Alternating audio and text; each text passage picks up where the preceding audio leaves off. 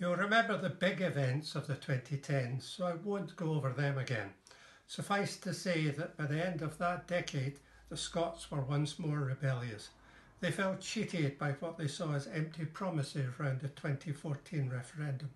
The UK government seemed to take delight in winding them up.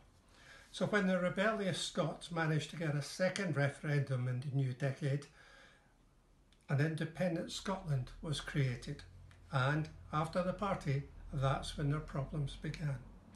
Having been denied the chance to thwart Scottish independence, all that was left for Westminster to do was to make sure it didn't work, and talks with the EU stalled. So Scotland looked around for a friend, and that friend was China. China already had huge investments in Scotland, and all that remained was to ramp that up, which was fine, but there seemed to be side effects. Scotland was already well aware of the disinformation and hate circulating on social media, how Scotland was failing. So Holyrood brought in restrictions on the use of all those forums and introduced us to the much safer and nicer ScotChat, a version of the Chinese WeChat app. This way the government could check everything that its citizens were up to.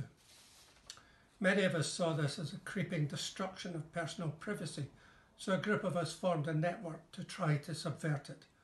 Of course, after the terrorist shootings at the Hilton Hotel in Glasgow, there was a massive increase in government surveillance. We had suspicions about that attack though. We tracked down a police officer who had been there and might have had a story to tell, but he just disappeared. Other people had disappeared too. We needed someone who could check whether they were in any Scottish prison. Lacey knew someone. So let me tell you the story of poor Harry Campbell and the chaos that was undeservedly unleashed on him.